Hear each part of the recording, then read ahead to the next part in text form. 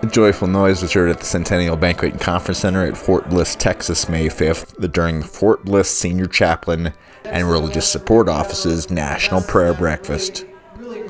During the morning affair, unit mystery teams, soldiers, and leaders were treated to performances by the 1st Armored Division Band, the Fort Bliss Gospel Choir, and enjoyed breakfast from the Centennial staff.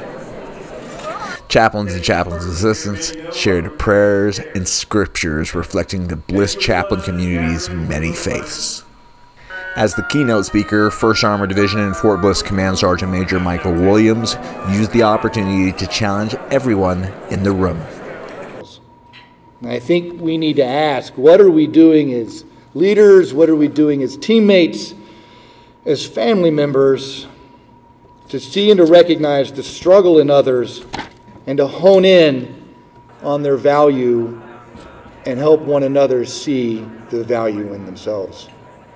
He closed his remarks reflecting on the importance of forgiveness, not of others in this case, but of oneself, building a foundation for strong spiritual readiness when life's adversities arise.